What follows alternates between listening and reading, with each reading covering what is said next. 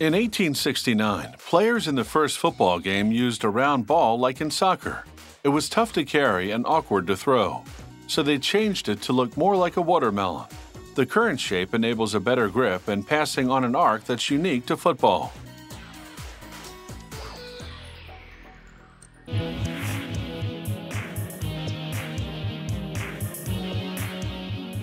A lot of people handle a football before it ever gets to the field. They start with cowhide. Footballs are traditionally made of this leather because it wears well over time. With a die, a worker cuts out the 4 sections that make up the ball's skin.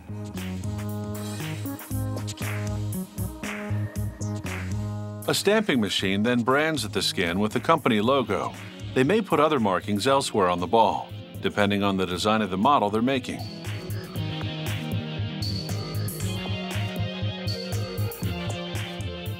Each of the sections goes into a machine that trims the piece's combined weight down to spec.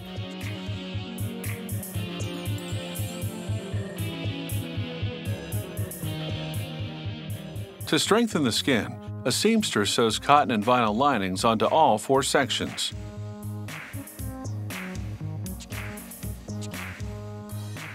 Then she places them in a die that positions them for another set of markings.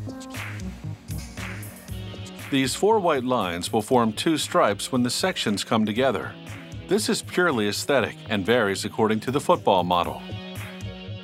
Now it's time to sew the top sections together, and then the bottom ones to each other. Exactly how many stitches this takes is this company's closely guarded secret. This press makes a hole in one of the top sections for the air valve.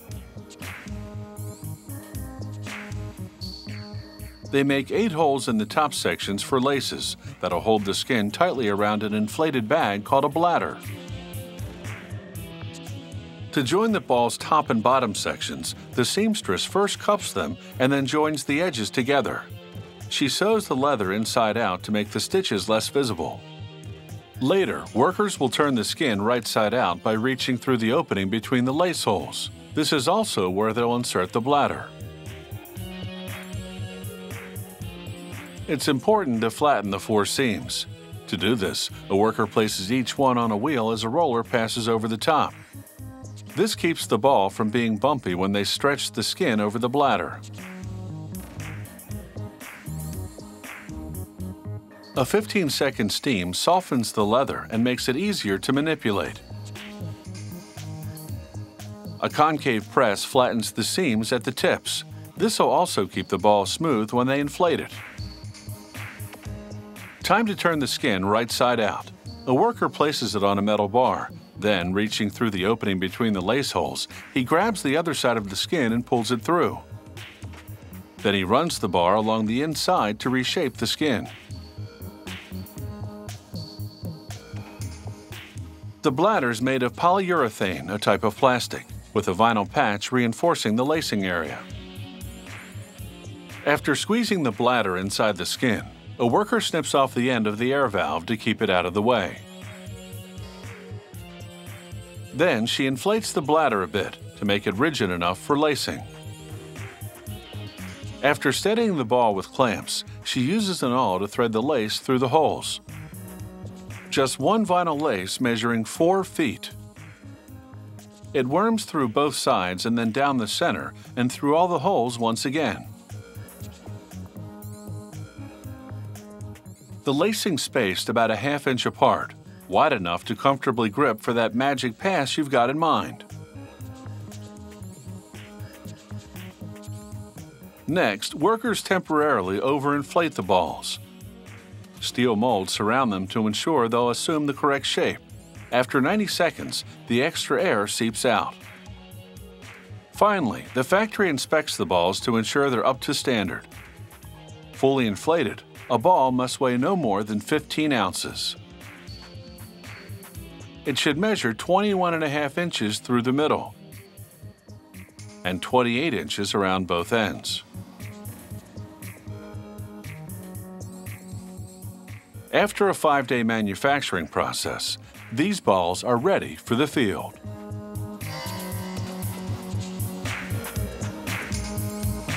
In every sport, fans need to know the score. In the early days, scorekeepers climbed ladders to scrawl numbers on a chalkboard. By the time they were done, the score might have changed, and it was time to start again. Modern scoreboards serve up the numbers in an instant.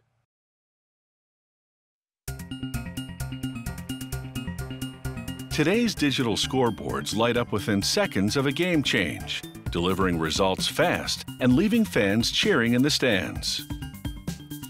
They start with the front of the board. A computer program guides a plasma torch to cut out precisely sized slots in a sheet of high-grade steel. The slots will house the illuminated numerals and indicators like arrows. A worker then feeds narrower strips of steel to a press that bends back the edges to create tabs. These strips will serve as the sides of the scoreboard, and the tabs will be used to install them. Using a special compressed air tool, a worker clinches the tabs to the back of the scoreboard. This tool punches and stretches the steel to interlock it, joining the parts without using screws, rivets, or welds. He fastens 4 strips to the back panel. He then attaches the plasma-cut front panel to complete the basic structure of the scoreboard. The next worker sprays a powder paint coating onto the entire scoreboard. Then it's into a giant convection oven for about 14 minutes to cure the powder paint. The result is a tough powder paint skin that will make it possible for the scoreboard metal to weather the elements. They're now ready for working parts like LED light-studded digit boards, a data transmitter, and receiver. He connects the receiver to the power source and installs it inside the cabinet. He pulls the antenna through a hole so it protrudes from the front, and he bends it out of the way for now. There are several light-studded digit plates on a scoreboard. Each can flash any number. He wires them in a loop, interconnecting them in what's known as a daisy chain configuration. He also plugs in a ribbon-style cable to link the digits to the scoreboard's processing module. He inserts the digits in the slots on the front and shields them with a sheet of transparent polycarbonate. He screws a metal framework around each digit assembly to secure it. He confirms that the wiring is good and that all the numbers light up. He connects the wireless computer processing module to the numbers and also wires it to a power source. He mounts the module to a panel that will then be installed through the back of the scoreboard cabinet. An inkjet printer reproduces the company logo on adhesive-backed paper, followed by some fierce-looking team graphics. Later, a weatherproof coating will be applied to the paper graphics. They also use vinyl decals. The worker peels away the unwanted material from around the lettering. This is called weeding. After transferring the decals to applicator tape called the pre-mask, she carefully positions the grouping on the front of the scoreboard. Satisfied that it's in the perfect spot, she tapes it at the top. She then peels off the backing, and the letters cling to the pre-mask.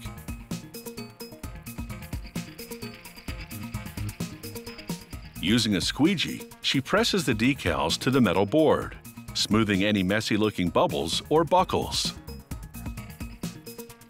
She removes the tape, then lifts the pre-mask very carefully so as not to lift any of the decals in the process. With all the lettering now in place, the numbers on the board will mean something to the crowds in the stands. They equip the scoreboard with a speaker and horn that will sound off in the event of a touchdown. And no need to run cable from the scoreboard to the keyboard. It's operated by remote control. Using that system, a worker now tests all the functions of the scoreboard. This test is thorough and takes about 20 minutes. When it's done, he declares the scoreboard ready for game action. Today's sports scoreboards come in any shape or design the customer desires. When it comes to drumming up a little team spirit, a modern scoreboard can be a game changer. The invention of artificial turf in the 1960s led to a whole new field, one that never needs mowing, watering, or weeding. Faux grass was developed by the carpet industry and made possible by technological advances, and the concept has really taken root.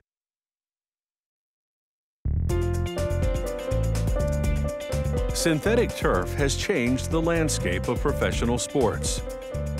You see it in stadiums, arenas, and training fields around the world. It all starts with bags of white plastic pellets. This is the base material for the turf.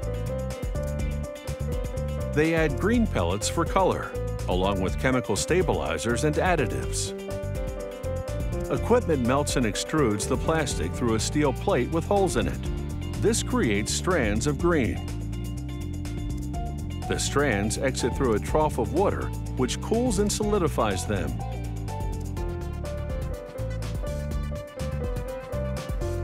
Machinery pulls the strands through an enormous comb to keep them separated as they head to the next station.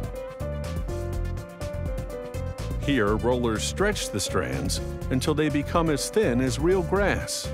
The stretching also strengthens them. Spools now roll up the synthetic strands.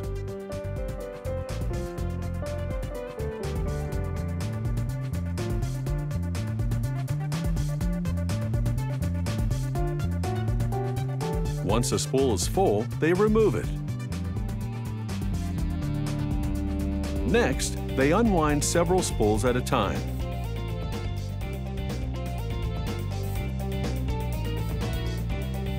The strands come together to form a multi-ply synthetic yarn.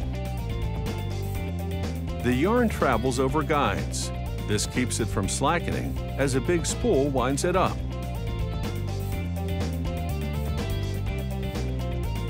Further down the production line, mesh fabric merges with synthetic sheeting, while the multiply synthetic yarn travels through tubing to a tufting machine.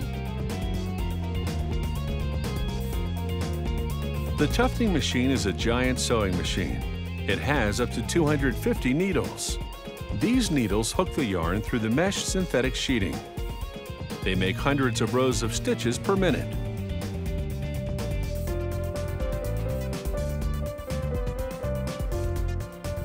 Underneath, small knives cut the looped yarn, so it looks like spikes of grass. As you can see, this process is a whole lot faster than waiting for grass to grow. An inspector examines the turf to make sure the yarns are even. Then machinery moves it forward to a coating roller. The roller picks up adhesive from a trough below and applies it to the backing of the turf as it moves across. This binds the looped web of artificial grass to the backing.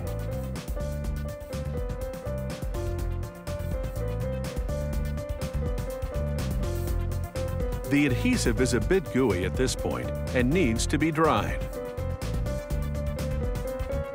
The dryer is partly open air and partly enclosed. The enclosed section is about 55 yards long. The temperature is carefully controlled. Too hot, and the synthetic grass might melt. As it exits, hot pins burn holes into the turf to make it water permeable. Now they check to make sure this grass looks good on the surface. They pull out loose bits and measure the fibers. Then it's over to a device that simulates the effect of football cleats to confirm this turf is tough. To install artificial turf, they lay a rubber base and add the turf. They distribute sand throughout spikes of grass to give the turf weight. Then they spread rubber granules for a softening effect.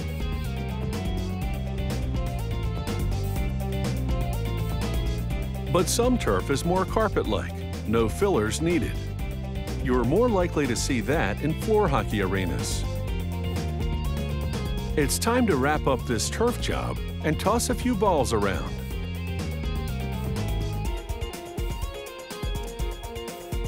And when it comes to looking like the real thing, artificial turf is definitely in the ballpark. A ring celebrating a special achievement makes a cherished lifelong keepsake. whether it's a class ring to commemorate graduation from high school or a championship ring for the players on a winning sports team. As the years go by, this special piece of jewelry keeps the memories close at hand. Championship rings are entirely custom-made. They typically feature the team name and logo, along with the year of the big win. They can also have personalized touches such as the player's name or jersey number. Class rings, on the other hand, come in several ready-made designs presented in a catalog. Graduates order their favorite style, then personalize their ring by choosing options such as symbols, gemstones, and engraved lettering. For each style, a jewelry designer first sketches the ring's base, the overall shape of the ring minus the decorative elements. Then, an industrial designer transforms the sketch into a three-dimensional computer drawing. The ring's decorative components go through the same process. The jewelry designer's color drawing adapted to 3D software that guides a computer-operated milling machine. The machine transforms 2 blocks of aluminum into a 2-part mold for each of the flat, detailed components of the ring, meaning all the parts except for the base. A steady flow of lubricant washes away the shards of metal the machine cuts away. Bit by bit, the mold assumes very intricate detail of the ring design. Once it's finished, they coat the cavity with a powder that prevents the wax they're about to inject from sticking. Then they load the mold into an injection device. It shoots in hot liquid wax at high pressure, filling all the minute nooks and crannies of the intricately detailed cavity. Seconds later, they extract a wax model of, in this case, the elaborate top of a championship ring. To make a wax model of the ring's base, they use a flexible rubber mold, because it would be too difficult to extract the three-dimensional shape from a metal mold. They inject the wax at low pressure, as a rubber mold can't withstand high-pressure injection, nor is it necessary when the base has no intricate details.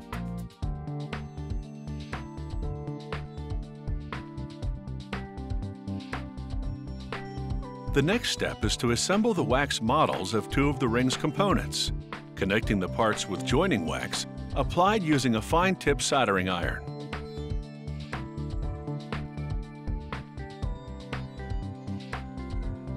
It's at this stage that they also size the ring for the customer, either cutting out a section of the shank to downsize or adding to the shank to enlarge. Next, they begin building a wax structure on which to mount the wax models. For several rings they'll be casting simultaneously. They solder a small stem to each model.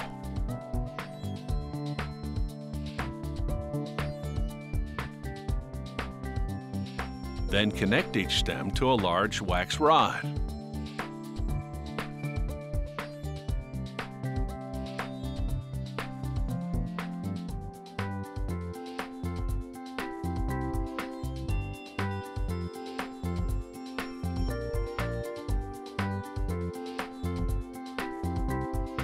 When they're done, they have a tree-like structure holding all the wax models. They solder this structure to a rubber base, then slip a metal flask over it.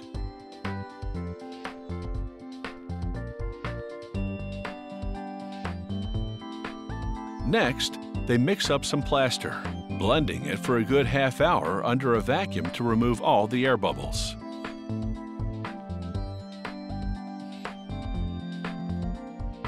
Then they inject the plaster into the flask, engulfing the wax models and supporting structure inside. Over the next 12 hours, the plaster hardens into a shell around the wax. Next, 12 hours in a hot oven.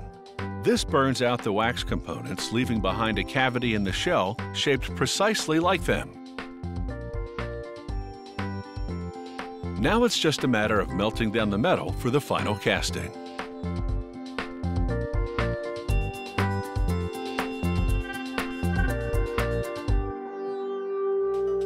In just minutes, the induction furnace has heated the metal, in this case gold, to the required molten state. They carefully pour it into the plaster shell. Gold flows down channels and into cavities left when the wax burnt out. Once the gold cools and solidifies, they submerge the shell in cool water. This instantly dissolves the hot plaster, releasing the cast piece. Everything that was once modeled in wax is now replicated in gold. They cut the ring components off the structure, then remelt the structure to reuse the gold. There's still a remnant of the structure on each ring component, so they grind it off.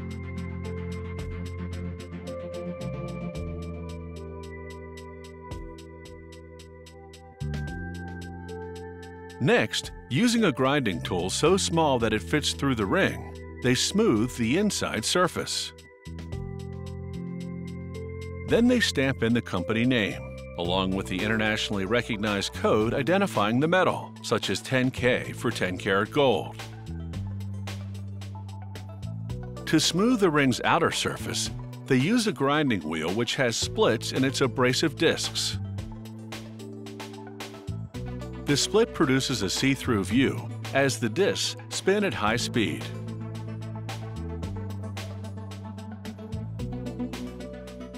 With the entire surface now smooth, the ring is ready for polishing.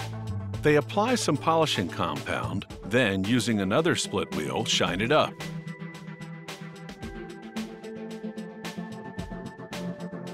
Next, the top of the ring goes to the stone setting department, where using a fine rotary tool, a specialist contours each setting to fit the gemstone's pointed base.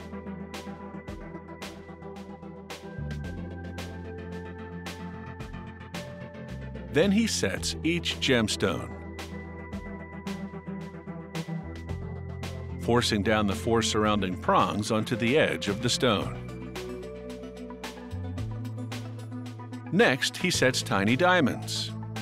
He presses each one into place, then pushes the surrounding metal inward to hold the stone down.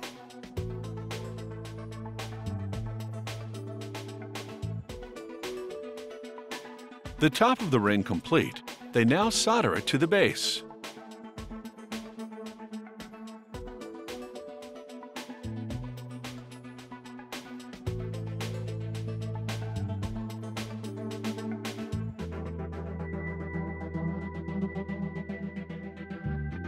Using an airbrush, they apply a fine mist of black paint, then wipe it off. This leaves behind a black background highlighting the ring's details.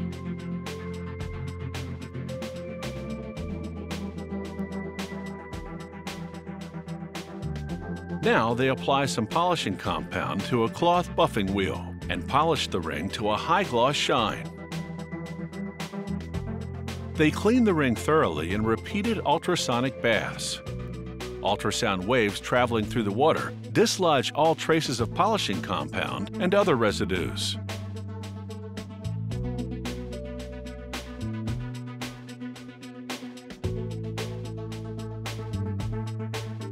A few blasts of pressurized steam, and the ring is completely dry. Certain rings also have enamel decoration. Enamel is liquid glass. It goes on like paint, then has to be baked in an oven for 30 minutes.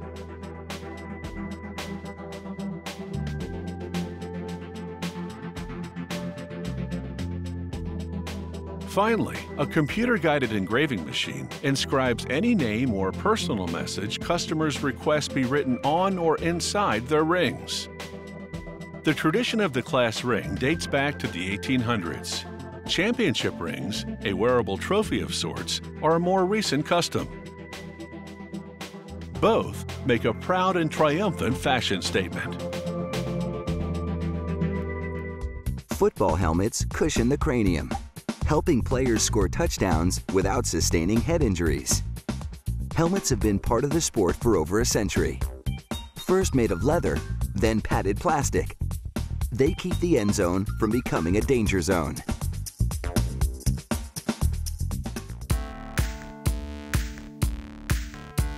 In a game of tackles and tumbles, a helmet is essential equipment. To make one, plastic pellets are suctioned into a machine that melts and molds them into a dome shape. This fist-like device shapes the inside of the shell, which hardens in just a matter of seconds.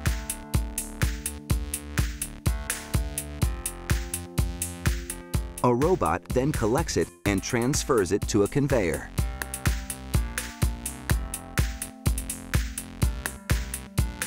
It's quite a lineup. The shells move into position for a trimming, and the extra plastic from the molding is clipped off.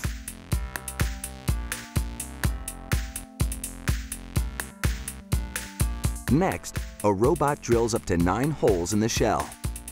The holes will be used to attach a liner, face guard, and various pieces of hardware. This robot works far more quickly than a human can, performing all the drilling in just 30 seconds. This is the ultimate in computerized precision.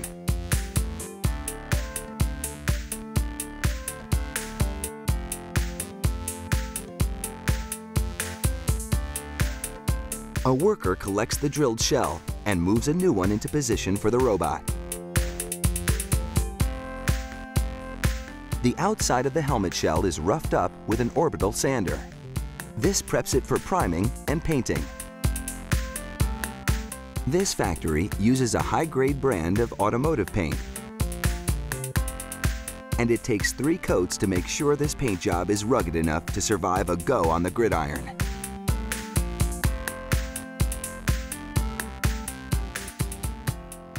The helmets cure in the open air for up to 18 hours. During this time, a chemical reaction hardens the paint to a glossy finish. Not every helmet is painted. Some teams prefer tinted plastic. It all depends on the look the team is going for.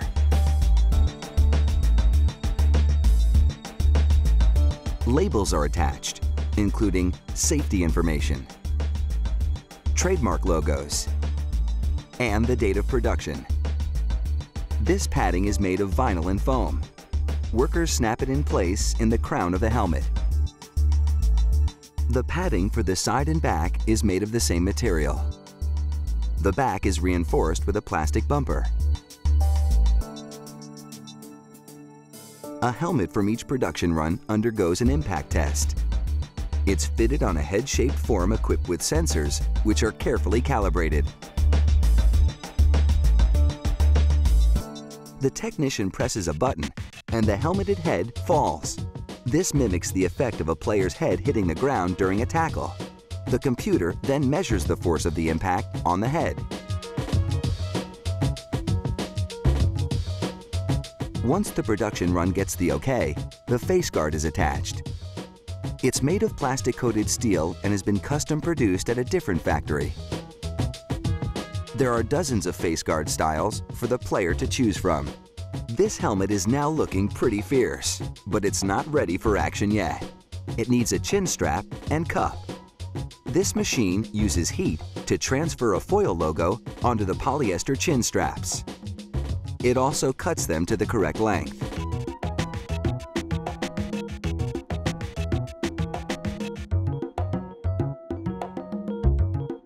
Once a chin cup has been sewn to the strap, the assembly is loosely fastened to the helmet. Later, it will be precisely fitted to the player's head. This helmet is now almost ready for kickoff. There's a final inspection, and then they wrap it up, complete with the manual and fitting instructions.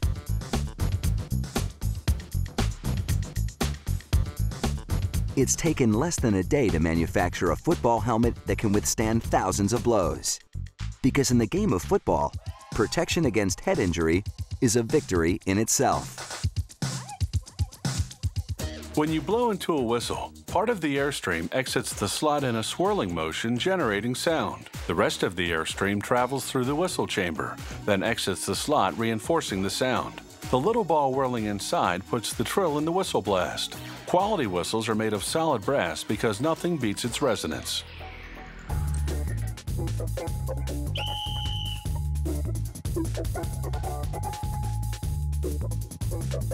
Production begins with a narrow brass sheet not quite 4/100ths of an inch thick. A punch press slices through the sheet, cutting a square connected to 2 circles. The factory calls these pieces the Mickey Mouse ears. One by one, they go into a second press that folds the circles inward to form the sides of the whistle's barrel, and bends the edges of the square inward to form the top and sides of the mouthpiece. At the same time, it strikes the mouthpiece against a die that embosses the company logo into the metal.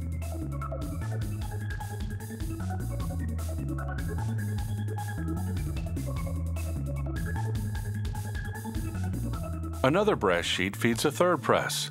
This machine punches out and partially shapes the part that forms the rest of the whistle. It notches the tapered end, which will be the underside of the mouthpiece, giving your teeth something to grip. Now, a fourth press finishes shaping these pieces. It bends the other end into a circle to form the barrel. The 2 main parts of the whistle are now ready. A worker snaps them together with pliers. Note that on the bottom piece, the barrel stops short of meeting the top of the mouthpiece. This creates the whistle's air slot.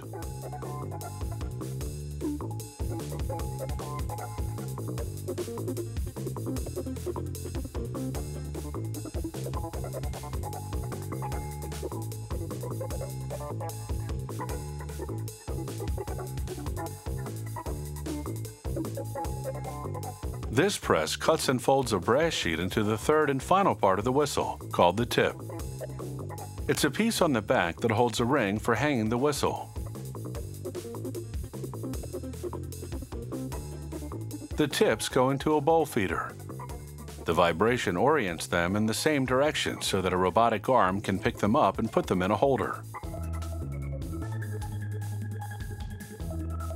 Tin and silver solder is applied to each tip. This will bond it to the whistle.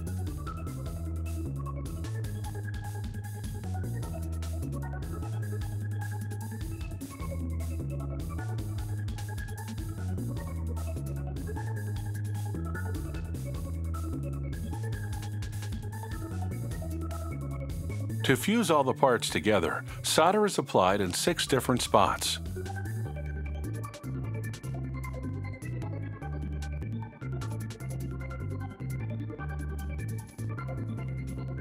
The solder liquefies as a gas flame heats it to about 1100 degrees Fahrenheit.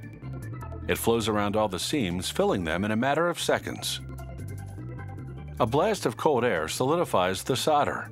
Even then, it's still steaming as the whistle comes off the machine.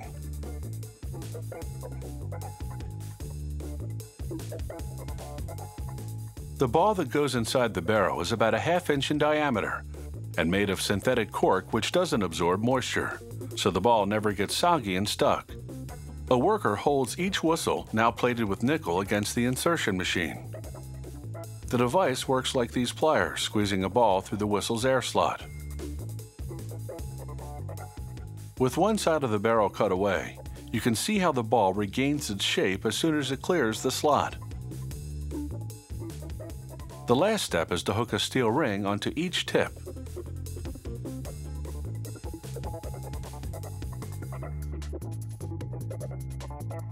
The factory packages its whistles with a nylon cord called a lanyard. A hook on one end attaches to the whistle's ring.